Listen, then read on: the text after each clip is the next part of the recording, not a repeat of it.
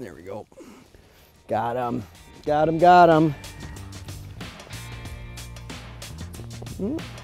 Walleye, another.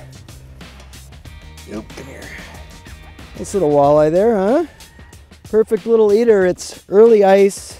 One of the great times to take advantage of a great walleye bite. As everybody knows, it can get tougher in midwinter. Like most people, I grew up using a flasher, and I've been really accustomed to that.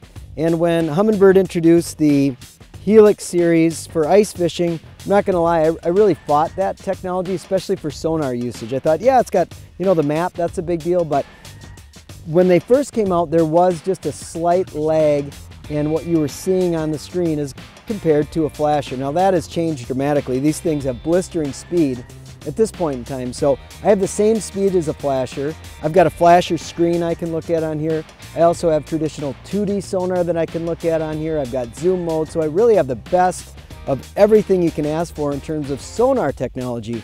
But a big thing with LCD technology, these bigger screens, is the mapping, the navigation that you get with these units. So as you can see right now, we're out on early ice in somewhat treacherous conditions.